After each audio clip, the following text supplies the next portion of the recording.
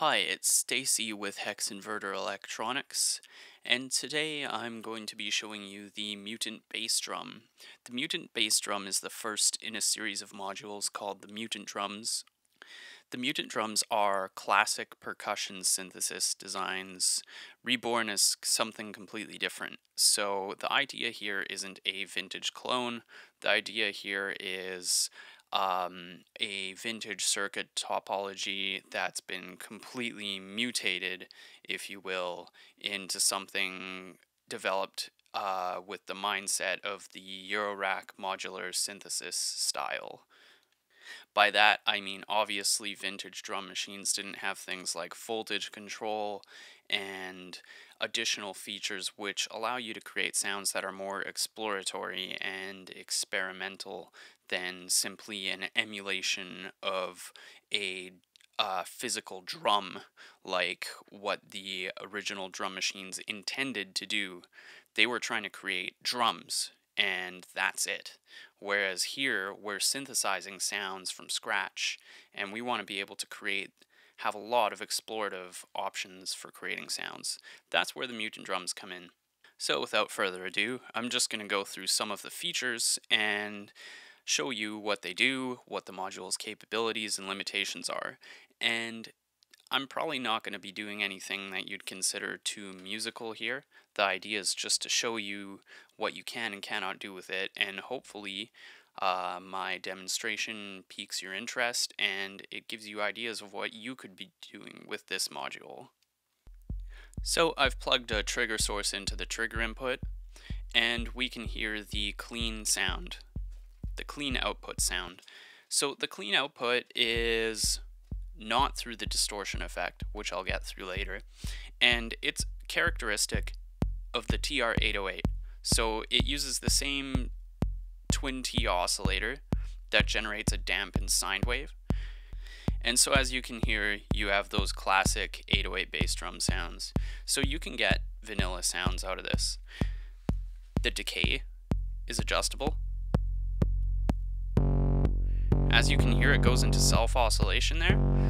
This limit is easily set by the screw potentiometer on the front here, this little trim. You can play around with that and adjust it to how you like. The pitch is of course also adjustable, so you can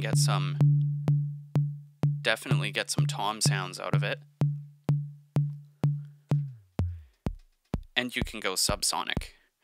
The pitch is fully voltage controlled via an optocoupler or Vactrol, and plugging something into the pitch CV input gives you approximately volts per octave response. You're not going to get exactly musical response, and that's just because the core of the 808 bass drum is a fairly unstable, unpredictable circuit to begin with, so tuning that would just be too costly.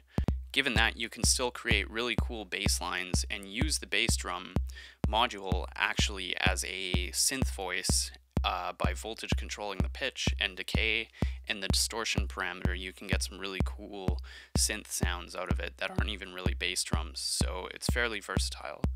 So now we're listening to the distorted output. This is where things get interesting, of course. In case you didn't know, this distortion circuit is a voltage-controlled optocoupler distortion. It's very similar in topology to the battery acid module.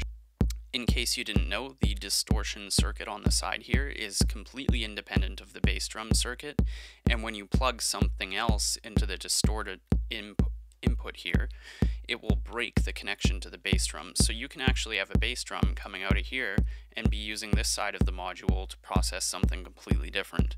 A synth lead, for example, or other drums even. So here I am playing with the distortion amount.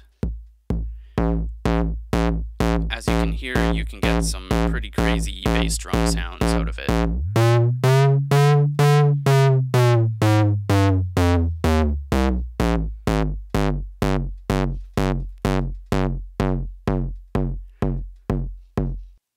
So here I've got kind of an XOX style bass line going on the Mutant Bassdrum.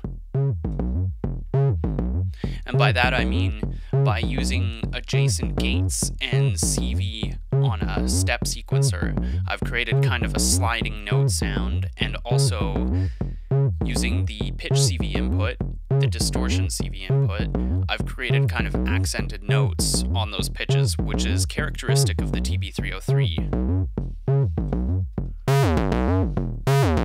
So you can adjust kind of the distortion per step, which I'm doing underneath out of camera view here, and you can get some really interesting patterns created by doing that. So I'll just bring in some hi-hats. Some crunchy hi-hats. So this is just using the two first Mutant Drum modules here. The bass drum as kind of a bass sound source, and the hi-hats for hi-hats. I'll be doing another demo video with the Mutant hi-hat soon, so be sure to check that one out as well.